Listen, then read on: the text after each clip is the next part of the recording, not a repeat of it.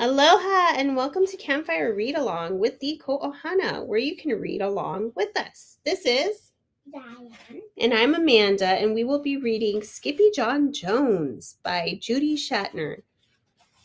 If you are reading along with us, make sure you turn the page when you hear the bell. Are you ready? Yeah. Yes, let's begin.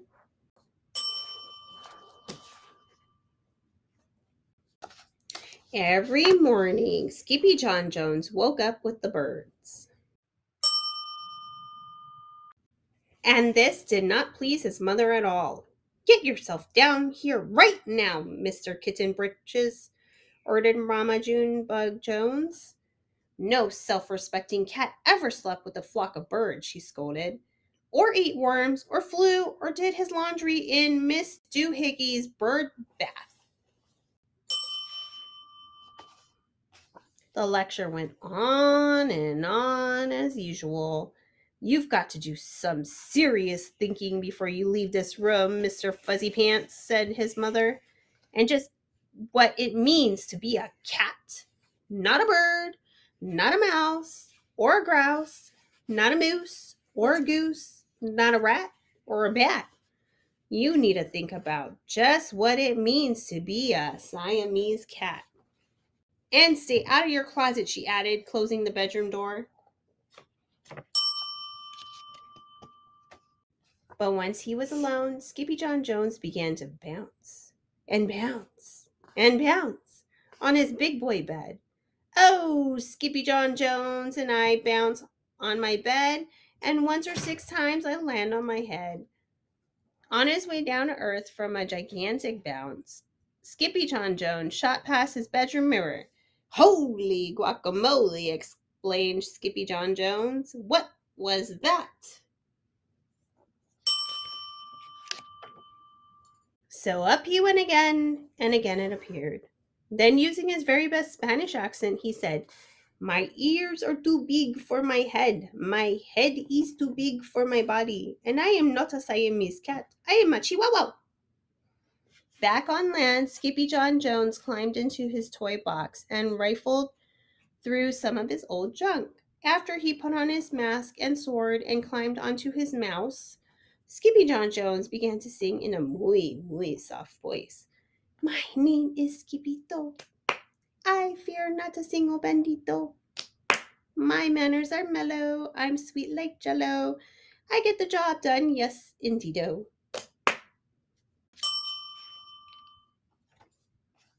Back in the kitchen, Jujubee, Jezebel, and Jillyboo Jones were helping Mama Junebug Jones make lunch. "Can Skippyjon come out of his room now?" asked Jujubee. "No," answered Mother Junebug Jones. "Mr. Fluffernutter is still thinking." In fact, Skippyjon Jones wasn't thinking about being a Siamese cat at all.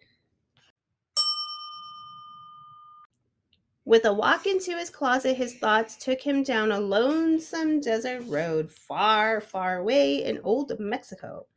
Not long into his journey, a mysterioso band of Chihuahuas appeared out of the dust. "Ay, caramba! Who goes there?" asked Skippyjon Jones. "We go by the name of Los Chimichangos," growled Don Diego, the biggest of the small ones. "Who are you?" "I am El Skipito, the great sword fighter," said Skippyjon Jones. Then the smallest of the small ones spoke up. "Why the mosquito, dude?" asked Poquito Tito. "I go incognito," said Skipito. "Do you like rice and beans?" asked Pintolito. "Si, I love mice and beans," said Skipito. "He might be the dog of our dreams," whispered Rosalita. "Perhaps," said Tia Mia, "if he knows the secret password."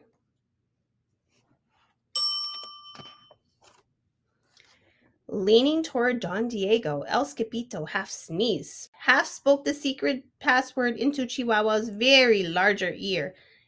"Achu Pichu!" "Bless you," said Don Diego. "Gracias," said Skipito. "Then it's true," decreed Don Diego. "Yip, yippee, yippito!" It's the end of Alfredo Bazito. Skippito is here. We have nothing to fear. Adios to the bad Bumblebito. Then all the chimichangos went crazy. Loco. First, they had a fiesta. Then they took a siesta. What's a siesta? Nap. Very good. But before waking up, the chimichangos got down to serious business. Using his paw, Don Diego drew a picture in the sand of the great Bumbleito for Skippito to see. A hush grew over the chimichangos so great that one could hear a whisker drop. Alfredo Bazito, whispered the crowd. El Blimpo Bumblebito Bendito. Sí, said Paquito Tito. The Bendito steals our frioles. Not your beans, cried Skippito, outraged. Sí, Paquito continued. Red beans, black beans, Boston baked and blue cacao, coffee, kidney beans, pinto, and jelly too. And now he comes for us, Paquito added. ¿Por qué? Asked Skippito. Because we are full of beans too. Then Don Diego stood tall and in his most somber voice declared, Yo quiero fríos. Huh? Asked Skippito. The dude just wants his beans back, said Paquito Tito. And you are the dog for the job. Me? Asked Skippito. Then all the chimichangos turned towards Skippito, the great sword fighter. But poor Skippito had no time for a plan because in the blink of an eye, a gigantic shadow darkened the landscape. The chimichangos scattered in all directions. Vamos, Skippito, or it is you, the bandito will ito, they cried. Skippito stood his ground, but his legs shimmied and shook like the jello, and his teeth shattered like the castanets. Then, in a muy soft voice, he said, My name is Skippito Fresquito. I fear not a single bendito. But Alfredo Bazito flew straight for Skippito until the bean-eating bendito hovered only inches away from the great sword fighter's face. Holy frioles! Cried Skippito as he thrust his sword into the air. Suddenly, pop!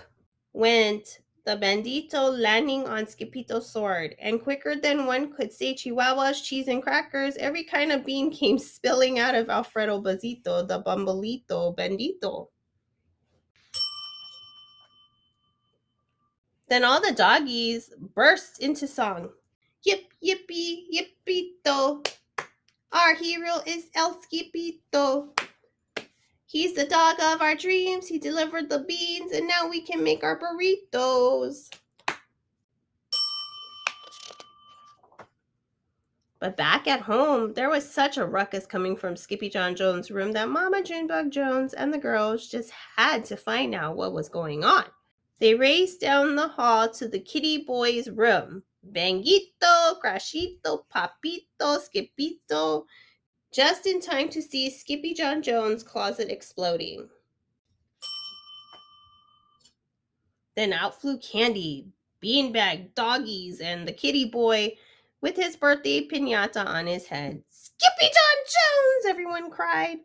Hola muchachitas, he said in a muy soft voice.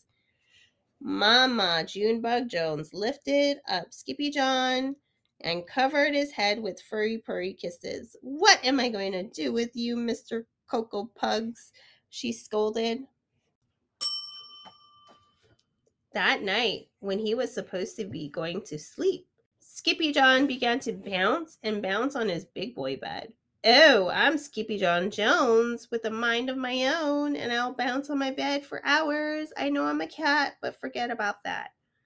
Say goodnight, Skippyjon Jones, called his mother.